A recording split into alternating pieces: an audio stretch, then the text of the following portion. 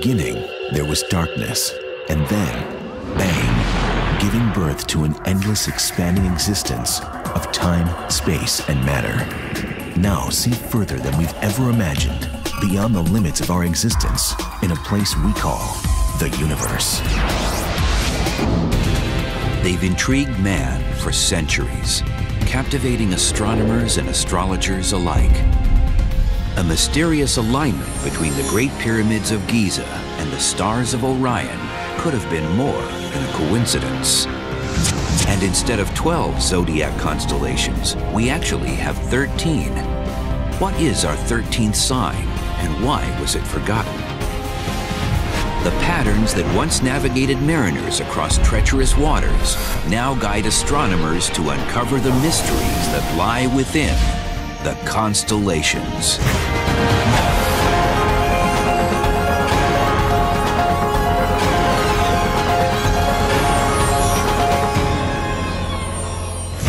Before the internet, before movies, the night sky and the constellations were the greatest show in town.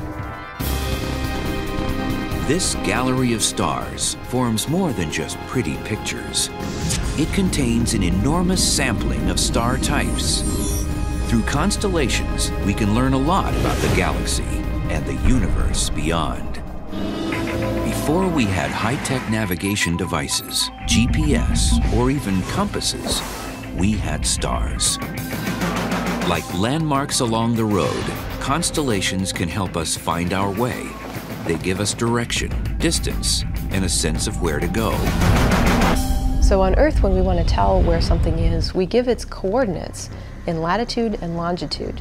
And what that means on Earth is it's a measure of, latitude is a measure of the distance between the North Pole and the South Pole, and longitude is the east-west distance, so the other direction. Similarly, we have a celestial coordinate system. But the coordinates, they're not called latitude and longitude. They're called declination and right ascension. They are just direct extensions of latitude and longitude on Earth, projected out into the sky. Ancient navigators used this imaginary grid to plot stars and orient themselves across the seas. Not a precise kind of indicator of direction, but certainly a cue to keep people reminded of what the broad pathways through the seas might be. By using a sextant, mariners were able to use guide stars like Polaris to navigate. This is a sextant. It's a tool used in celestial navigation. Once a celestial body hits what's called its lower limb to the horizon, you'd mark the position. Using the time and the numbers on this sextant, you can then use it in fixing your position at sea. Today's navigation uses man-made stars, satellites. With the use of our man-made stars, per se, our GPS positions and differential GPS, we're able to fix the ship's position within a few yards, instantaneously, anywhere we are in the world. Now that GPS has replaced sextants, celestial coordinates are more important to astronomers than they are to sailors. And even though the coordinate system gives them an idea of where to point their telescopes, the grid falls short in a serious way. It assumes all the stars are all the same distance from us, an assumption that's flat out wrong. When you look at the stars in the night sky, they all appear to be about the same distance away, as if they were in the same plane. The same happens when you look at a city skyline from a distance away, such as we are from the Chicago skyline. So while those buildings look like they're the same distance, they're really at many different distances away. The same is true of the stars. While they all look like they're at the same distance, some are close, some are much further away. So how do we know which stars are close and which are far away? As it turns out, that's the most difficult question of all. That's been the single greatest frustration in all of astronomy. Looking at the night sky, even with telescopes, you cannot tell distances. That's been the holy grail of astronomy for centuries.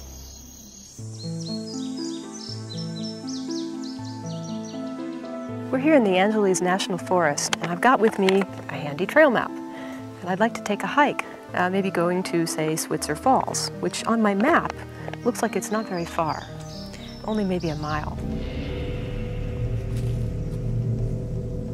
But the trouble is, I could badly underestimate the difficulty of this hike because my flat map here fails to take into account one very significant factor, which is the elevation. So, in fact, my simple 1 mile hike could turn out to be a 5,000-foot climb. So does my constellation map fail to tell me about the true distance between two stars. Even though in a constellation they might look like they're right next to each other.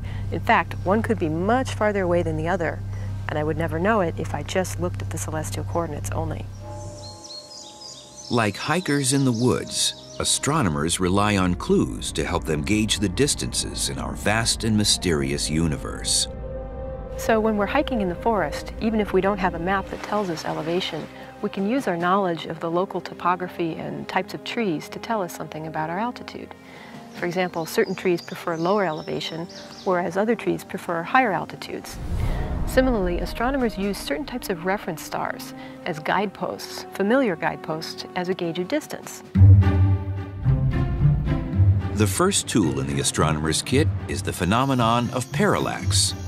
It's something we use on a smaller scale every day to see the world in 3 dimensions. The way to think of parallax is a very simple exercise that everybody can do. So take a look at your finger and look at something really, really far away. If you use your right eye and line up your finger with a distant object and then use your left eye, you'll see that your finger actually appears to move quite dramatically. This apparent shift is caused by the distance between our 2 eyes. Astronomers measure parallax by looking at a star at one position and then looking at it again 6 months later when it's moved as far as it could go from our vantage point. 6 months is really when the Earth is as far away from that original position as it can be. The closer the star, the greater the parallax. The problem is that stars aren't very close.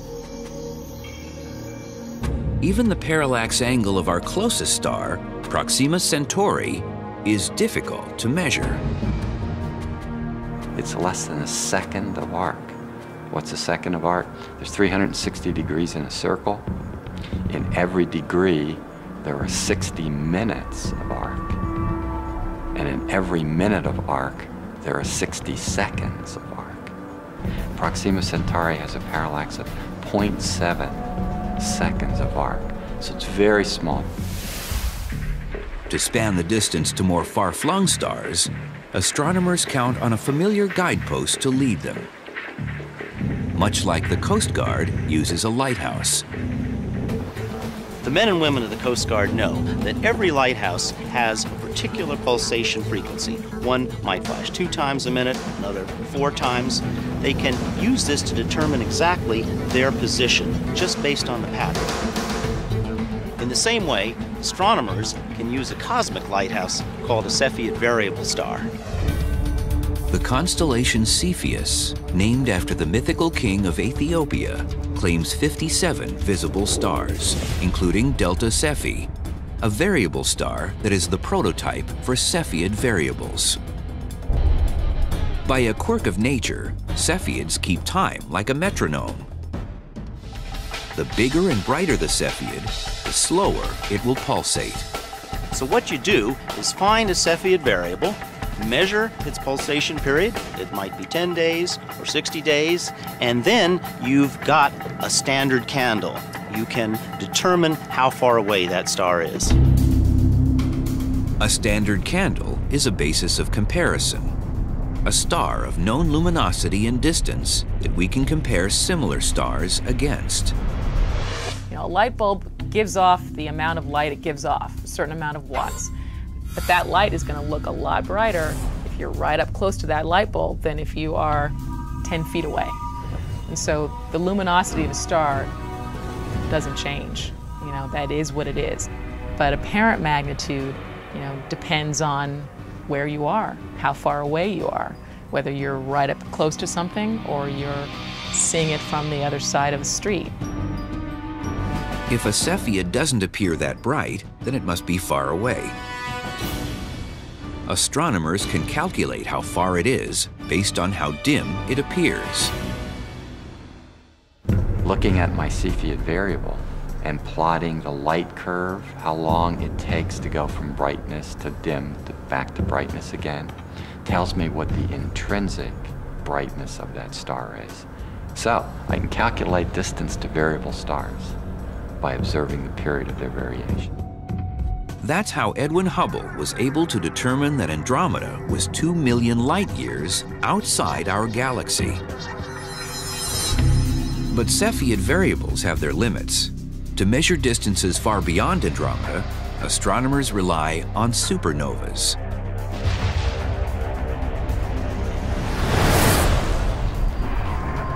It turns out that supernovae can also be categorized as standard candles.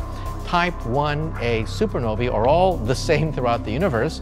We know how to calibrate them. And that's how we determine the distances out to the Big Bang and the very edges of the universe. Peering into the Big Bang, scientists can nearly see the beginning of time. 300,000 years after the Big Bang. Even our most familiar constellations have a lot to teach us about the cosmos. Orion, which is Greek for hunter, has 77 visible stars. Alnidak, Alnilam, and Mintaka make up the 3 stars in Orion's belt. In modern times, astronomers have hunted Orion, finding a variety of astonishing objects. When I see Orion, I also see the life and death of stars. Just below the belt, there's a little smudge called the Orion Nebula, and that's a nursery for baby stars, and you can actually see that with the naked eye. Orion has also bagged a pair of stellar gems. If you look at the upper left-hand shoulder of Orion, you see the red giant Betelgeuse, and if you immediately look right down to the lower right star, the star that's sort of his leg, you'll see the blue supergiant Rigel. Betelgeuse, as a red supergiant, is a star in its death throes. A red supergiant is a star that is actually quite a bit cooler than our sun, but much, much larger. Betelgeuse is 14 times more massive than our sun. When it runs out of nuclear fuel, Betelgeuse will become unstable and implode in a colossal supernova. It can detonate at any time. And when it explodes, it will light up the entire night sky, and it will even be visible during daytime. And maybe it's already blown up. It's 427 light years from Earth, which means that perhaps it has already exploded, but light hasn't had time to reach us yet. The supernova will draw more attention to a sky that's been captivating us for thousands of years. The ancient Egyptians consulted the heavens to tell them when to plant and when to harvest. Every star possessed a sacred meaning. They called Sirius in the constellation Canis Major the star of Isis. Sirius's appearance before dawn during the summer solstice forecasted the annual rise of the Nile River. Other constellations, like Orion, might have had a certain architectural significance. Egyptologists have often asked the question, why did the ancient Egyptians build 3 great pyramids that are slightly misaligned? Did they have bad ruler sticks thousands of years ago? The 3 pyramids seem to be aligned to the 3 constellation stars of Orion. What does this alignment mean? Was it a coincidence, or were the pyramids intentionally engineered this way? The pyramids of Giza seduce us with archaeological mystery and historical intrigue. Some scientists think the pyramids have a certain astronomical importance. It has been claimed that the layout of the three major pyramids on the Giza Plateau, including the Great Pyramid, are set on the ground to mimic the three stars in Orion's belt. It's one of my favorite connections between events on Earth and events in the sky. But the ancient Egyptians didn't see a hunter in Orion like we do. They saw Osiris, god of rebirth. Some speculate that air shafts within the Great Pyramids were specifically designed to catapult the souls of pharaohs to the heavens. In those pyramids, we have two different shafts, and those shafts, one points north, one points south. The south shaft points toward Orion. So the soul of the pharaoh would be launched through that shaft in order to be connected to Osiris, Orion, and be resurrected again, enjoying eternal life. But others are a bit more skeptical. In order to make it match correctly, you have to flip it upside down on the ground or in the sky. That the Egyptians did place an importance on north and on south in the pyramid. And it doesn't make any sense to say, well, yes, they lined the stars up right, but then when it came to mapping on the ground, it was perfectly okay to flip everything around and make it upside down. The north shaft points toward one specific star. The one pointing north points to the pole star at the time, 2,000 years before Christ, 2000 BC, 3000 BC, and that pole star was Thuban. Thuban is located in the constellation Draco, or the Dragon. Draco has 79 visible stars. Thuban has been replaced by our generation's pole star, Polaris. Polaris illuminates the Arctic, governing our sky as a beacon over the North Pole.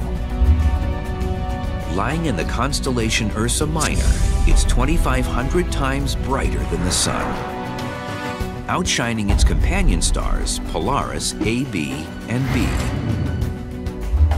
Although it's ruled the heavens as our North Star for as long as we can remember, its reign won't last forever.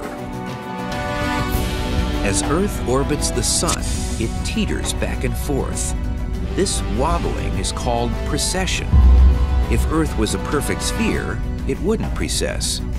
But the gravitational pulls of the Moon and Sun tug at the bulging equator, upsetting Earth's spin. Now the Earth is like a gyroscope or a spinning top. Notice that if I spin this very rapidly and then I move the axis, it points in the same direction. This is the Earth pointing toward Polaris, that as the Earth goes around the Sun, it always points in the same direction. However, precession is caused by gravitational interference, so the Earth begins to wobble. As Earth wobbles, its axis draws a circle in the sky. It takes 26,000 years to make one complete circle. The North Celestial Pole will move further and further away from the position of Polaris. In about 14,000 years from now, about halfway around its circle, it will be very close to the bright star Vega. But because Vega is so much brighter than any other star in that part of the sky, it will be a very significant north polar star. In 26,000 years, Earth's axis, centered on the North Pole, will make one complete circle, and it will point back to where it is today. And Polaris will overthrow Vega and reclaim its title as our North Star. The closer a star is to one of Earth's poles, the more its position remains fixed in the sky. Astronomers call these stars circumpolar, meaning that they're visible all year long. In fact, all of the constellation of northern stars, such as the Little Dipper and the Big Dipper, just go around in a fairly small circle. So the result of that, they go around Polaris without ever rising and setting. The further south you go, the more constellations actually rise, say at the beginning of the night and set at the end of the night, and so they don't have that magical property. Stars vary in size, density, and also brightness. Instead of shining with a steady glow like most stars, variable stars pulsate, brightening and dimming in a hypnotic pattern. A variable star is like a pot of tea. You take a kettle and put it on a burner, and it starts to expand, and then it releases its excess energy and then drops. And then it starts to build up pressure, and then it drops again. So kind of in the same way, the variable star's atmospheres expand and shrink with time, and this makes the star appear to get brighter and dimmer. Sometimes this happens over a matter of hours, sometimes it can be days or even months. A special class of variable stars called T-Tauri stars pulsate because they're young and unstable. Like stubborn teenagers, T-Tauri stars have erratic outbursts. Except their tantrums involve a struggle with gravity. As the nuclear forces push it outward, gravity pulls it back in, and it misses that equilibrium position, sort of like a pendulum, and it oscillates back and forth. T-Tauris will outgrow their pulsations. As they age, they'll reach equilibrium, becoming stable stars. In fact, before our sun matured, scientists think that it used to be a T-Tauri. This probably gives us our best look at what our solar system and our sun looked like when it had just formed, in its earliest evolution.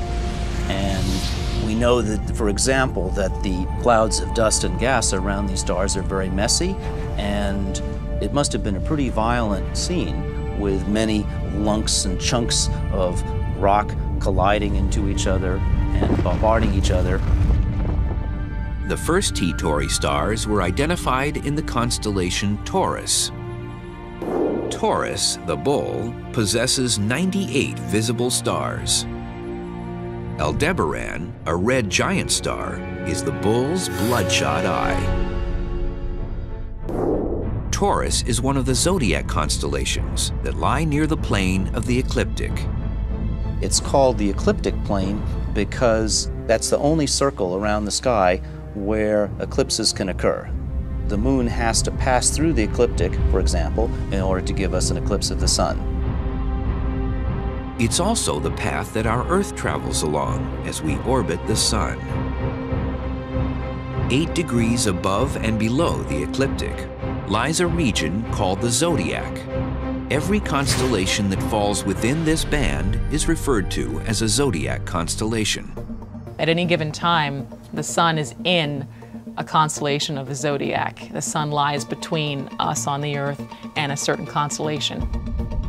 Because we orbit our sun, the sun appears to move through zodiac constellations that are fixed in the sky. During nighttime, the opposite portion of our sky is lit by the sun. Astrologers linked each of the 12 zodiac constellations to the month that the sun passes through. So, in June, the sun sweeps through Cancer, and in July, it glides across Leo. But you see, there's a problem with that. Each constellation is of different sizes. Some are small, some are big. It takes the sun 7 days to pass through Scorpius, the smallest zodiac constellation, and 44 days to clear Virgo, the largest. So you cannot divide the year into 12 equal pieces with 12 equally shaped constellations. A lot of people put a great deal of significance on their zodiac sign, their sun sign. But in reality, since the Earth is precessing, the constellation in which the sun appears today is different from the constellation in which it appeared 2,000 years ago. So the next time someone tells you that you're competitive because you're a Scorpio, tell them, well, you know, today I'm really not a Scorpio anymore. From the infamous "what's your sign" line to predicting fortunes and defining personality traits, the 12 signs of the zodiac have played a substantial role in pop culture. But where do these signs come from? And who named the stars? We have original names for stars, in some cases that came to us from Mesopotamia. Some names were added to the stars by the Greeks and the Romans. Some of those survived, some of them did not. With the collapse of the Roman Empire in about 450 AD, much of this knowledge was lost. However, it was preserved by the Arabs. In fact, much of astronomy survives today because of the Arabic astronomers, preserving and augmenting the calculations and work of the Greek and Roman astronomers. In 150 AD, Greek scientist Claudius Ptolemy merged his own observations with historical writings, labeling more than 1,000 stars. And out of all the constellations that cover our skies, we've learned that 12 are zodiac constellations. But in reality, there are 13.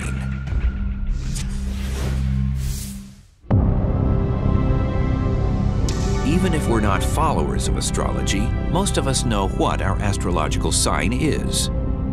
What most of us don't know is that instead of having 12 zodiac constellations, there are actually 13.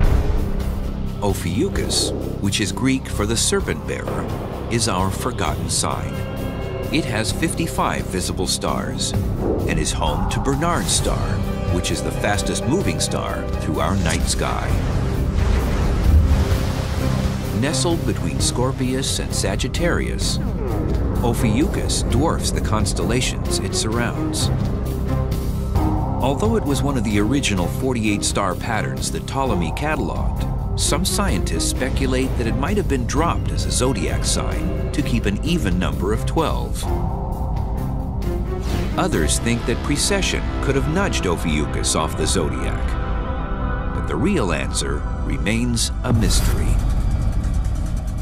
The only star in the universe that doesn't belong to a specific constellation is our Sun. Comparatively speaking, the Sun is a typical aging star with an average mass. But stars that have about 50 to 100 times the mass of our Sun are called Wolf-Rayet stars. The brightest observable Wolf-Rayet is called Gamma Velorum in the constellation Vela. These massive stars are incredibly luminous and are in their final stages of evolution.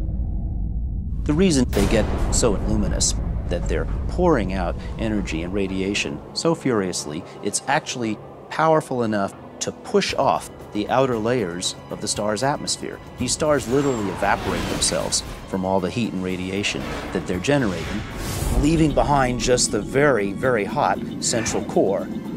Although scientists haven't directly observed the death of any, they speculate that Wolf-Rayet stars will end their lives in colossal supernova explosions, or possibly collapse into massive black holes.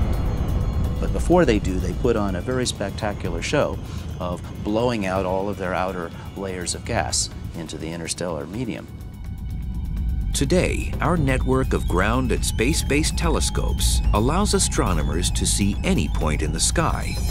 But ancient astronomers in the northern hemisphere couldn't see that the southern hemisphere looks out on an entirely different view. If you're in the southern hemisphere, the most prominent feature in the night sky is the Milky Way. And in the Milky Way, you have these zones that are dark. They're dust clouds. But when you look at them from Earth, they're just dark. Against the backdrop of the very bright Milky Way and all the stars, it's the most noticeable thing. These dark clouds appear as holes within the Milky Way's starry swath. There's such a distinctive pattern, these holes, that some civilizations, in particular the Incas in South America, identified these black splotches, these absorptions, as constellations themselves. These dense patches of dust are known as dark cloud constellations. There is an amazing, complete blackout of stars in a region near the center, the direction near the center of the galaxy, and it's called the coal sack. It's just such a dense cloud of dust. It just blocks out all the light from the stars behind it. Today, the coal sack lies in the constellation Crux. Crux, commonly called the Southern Cross, is the smallest constellation, and 20 stars are visible. Sailors relied on Alpha and Gamma Crux to locate the South Pole, since there is no pole star like Polaris in the southern hemisphere. As astronomy developed, the scientific community realized it needed to unify the names and shapes of the constellations. In 1922, a group formed called the International Astronomical Union. They were sort of the political body of scientists assigned to divide up the sky, set up boundaries so that everybody could agree, here are the boundaries. Those boundaries were based on historic constellations. The IAU adopted most of Ptolemy's original constellations and added more to include every visible star with no overlaps.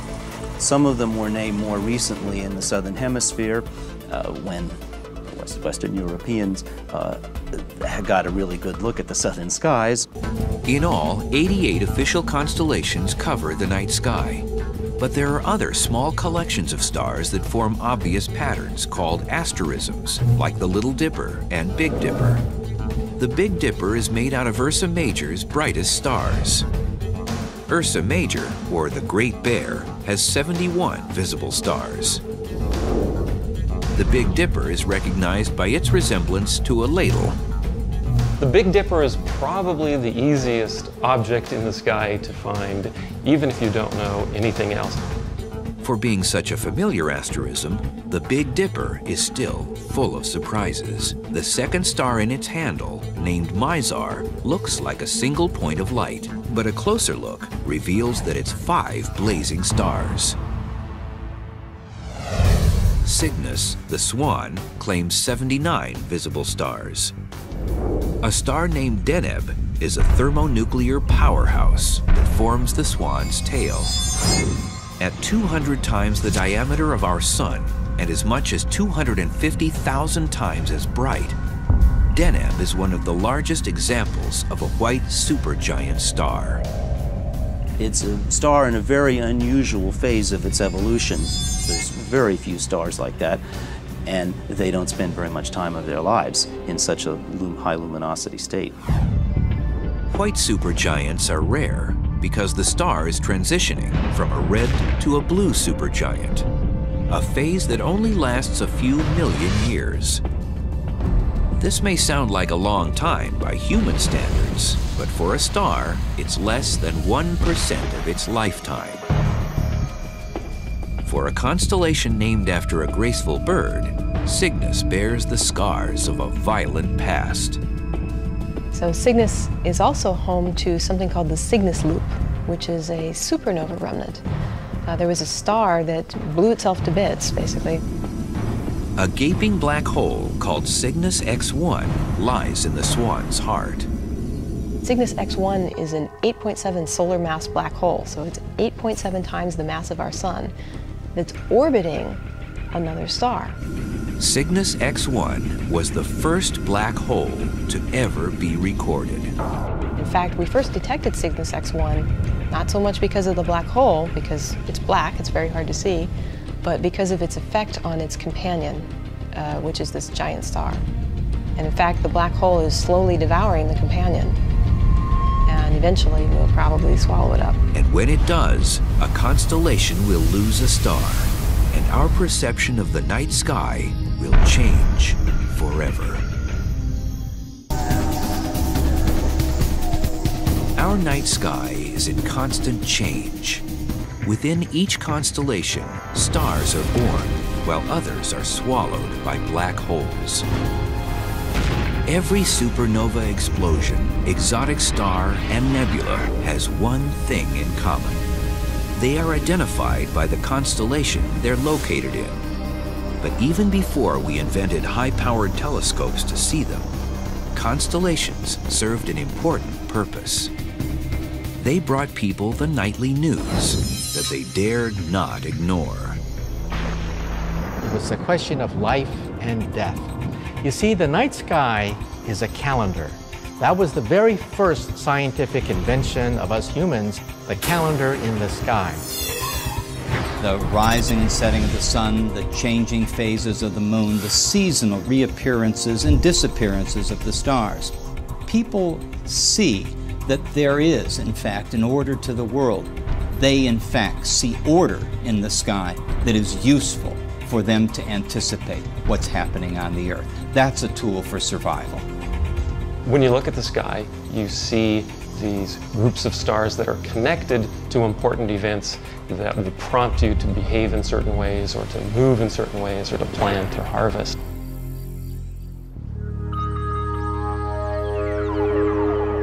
Besides seeing the pattern of stars changing with the seasons, the ancients made another crucial observation. The shifting stellar canopy shaped their world. Travelers who went a long way south, for example, from Greece, started being able to see different constellations from any of the constellations that have been visible in their hometown. So it's telling you that you're really moving on a curved surface and changing your perspective. Today we understand the shape of the Earth and the parade of the seasons. But constellations haven't outlived their usefulness. Instead of telling us about the Earth, they're helping us make sense of the stars. A constellation is a lot like an art museum. In an art museum, you'll see artists who have used different kinds of materials, painting, photographs, and ordinary objects. A constellation also has similar objects, but made of different materials. Some of them have more helium or hydrogen or carbon, silicon, iron, and yet we can group them together. In both cases, the objects that are gathered in an art museum or a constellation, they're artificial collections that we've put together for some reason. Like countries, constellations divide the sky into territories. When you say Orion, I know exactly what part of the sky you're talking about. So to an astronomer, a constellation really is kind of a handy map. It's just a way of organizing things, so we kind of know where stuff is. And even though the night sky is infinite, we can see only a sampling of stars before dust and distance blocks our view. You'll probably see on a very dark night maybe 1,500 to 2,000 stars with your naked eye, if you're not using binoculars or anything.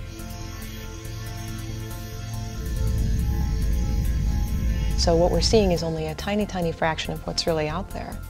That would be sort of like looking at the whole population of the United States, 350 million Americans, and seeing 5 people.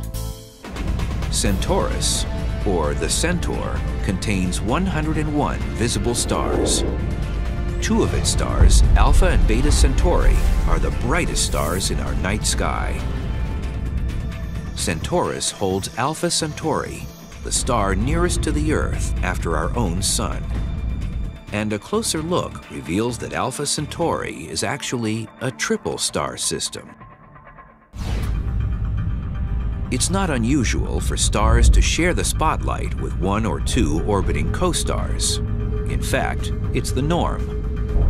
Over 60% of the stars you see in the heavens are actually double stars, triple stars, quadruple stars. Our sun is an exception. Our sun apparently has no companion. While our sun makes its lonely voyage through space, the stars of Omega Centauri never lack company. It is the brightest globular star cluster that you can see without a telescope, just with the naked eye, because it is a giant cluster of about 10 million stars. Omega Centauri is the largest star cluster in our galaxy. These tightly bound stars all have different, complicated orbits, but they still manage to move together as a single group. Where the cluster comes from is anyone's guess. It's an unusual object, and a lot of astronomers suspect that this might be the center of a galaxy which got eaten, consumed by the Milky Way when it fell in. This certainly happens fairly often, that big galaxies are cannibals and they eat little galaxies, and Omega Centauri may be a remnant of this process. The light from Alpha Centauri takes about 4.2 years to reach us. But when we look at Omega Centauri, we're seeing light that's traveled 16,000 years. That's some indication of how large Centaurus really is. It also shows that a constellation exists only in our mind's eye. And each star, like every piece of art, begs to be explored.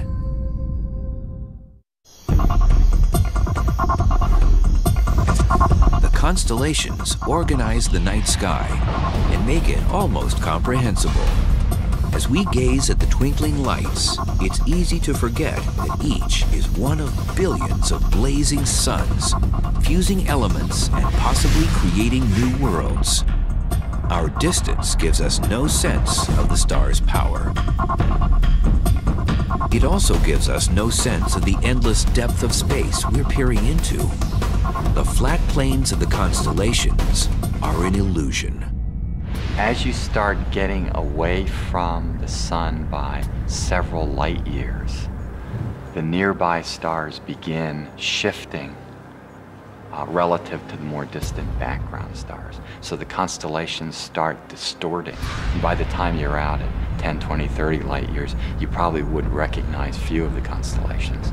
So if you lived on a planet going around Vega, let's say, that's 25 light years away from here, you'd have a different set of constellations in your sky.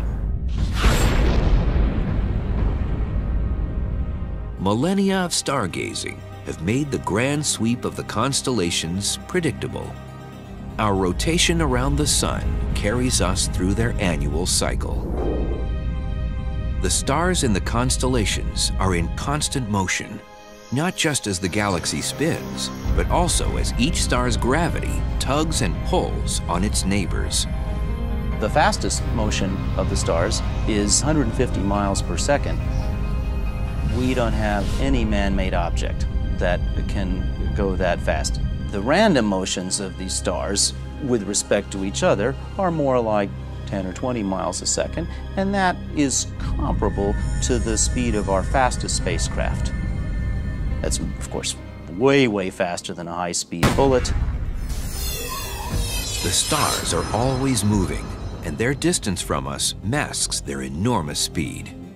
It's like looking out the window of a speeding automobile. The fence posts and trees closest to the highway whiz by, while the distant landscape creeps slowly past. Over our lifetime, in fact, close to 1,000 lifetimes, most stars don't appear to move at all. It just intrigues me to think that if I could find one of our, quote, recent relatives, Cro-Magnon man, for example, he would probably correct me because he would be more familiar with the sky and he would know the constellations a little bit better than the people do today. But little by little, our star maps are reaching their expiration dates. In 10,000 years, the stars would be noticeably different. The constellations would be noticeably different than what we see now. In 500,000 years, they'd be unrecognizable. And if you truly could see a time-lapse photo over a period of 1 million years, you would in fact see stars racing around the sky. The constellations are a snapshot, a flattened portrait of the night sky. And like a portrait, it's a good likeness, but not the whole story. If we could fly into space and see them from another angle, these old familiar star formations would be unidentifiable. But right here, right now, the 88 constellations provide reassuring guideposts while reminding us of our past. The constellations really don't fulfill the functions that they fulfilled originally for the people that devised them. For them, there was a direct cause and effect connection between something that was of interest to them and their lives. They watched Sirius because it was a seasonal indicator. We don't use the sky that way anymore, but the stories are resilient and the images are resilient. We hold on to those constellations, and frankly, I'm delighted we do. Instead of telling stories of the past, modern astronomy compels us to look at constellations as a grouping of possibilities. Most of the constellations have 3 to 5 planets inside them.